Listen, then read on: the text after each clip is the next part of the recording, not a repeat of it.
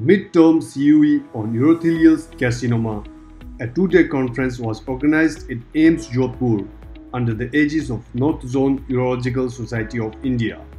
The event was held on 18th and 19th of March 2023. Doctors from all over the country gathered to share and experience the latest research, studies, advancements and innovations in the field of urology. The most popular booth at the conference was SSI Innovations, where doctors had the chance to experience SSI Maya, the virtual and augmented reality platform from SSI Innovations.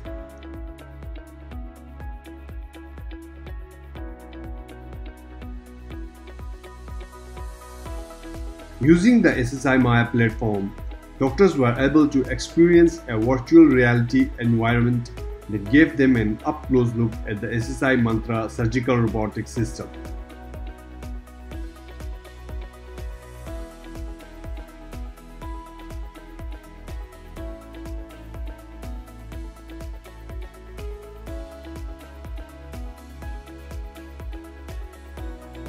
This innovative tool interface allows doctors to explore, experience and understand the surgical robotic system virtually.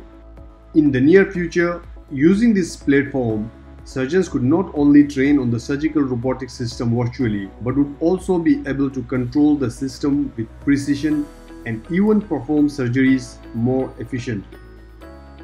Without system, I could see the system is here, and I could see the system have very good advanced features, especially the vision card and the all different arms.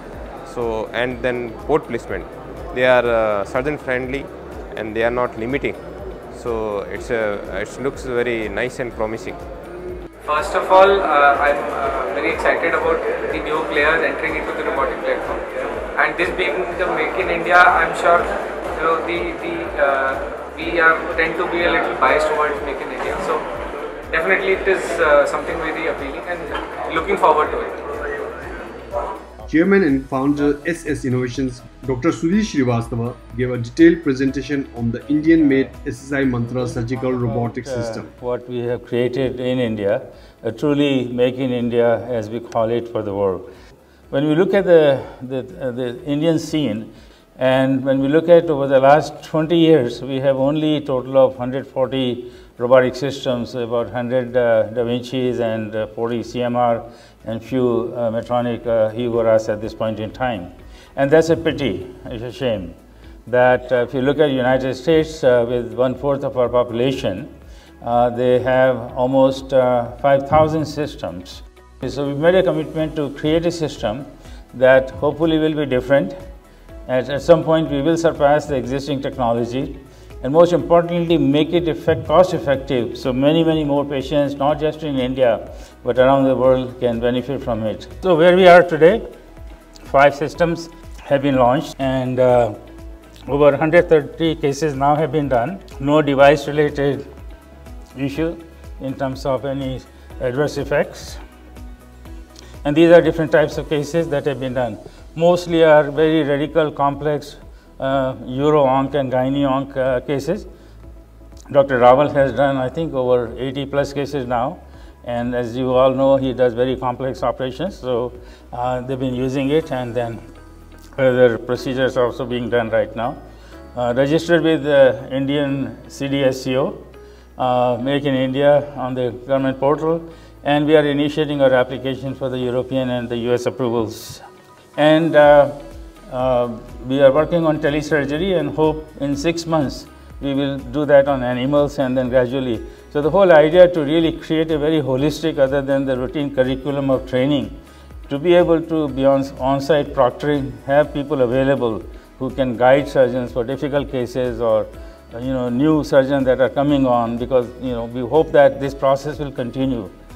And Dr. Fred Moll is something that will be interesting to you.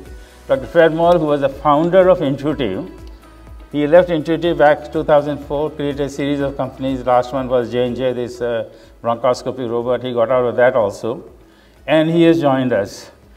He was here in November, saw Dr. Raval do a live case, tested the system, and is part of us taking Da Vinci on. We still do 80% import from outside. And somewhere we must, the Make in India and the Atmanirbhar vision, and that's the only way to that. We must do things here, and it is possible. So with that, I want to thank you all, and Jai Hind.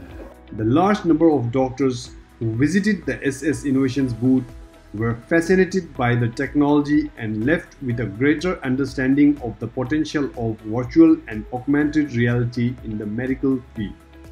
At this year AIIMS Jodhpur event, we tried to test virtual reality and augmented reality to its limit.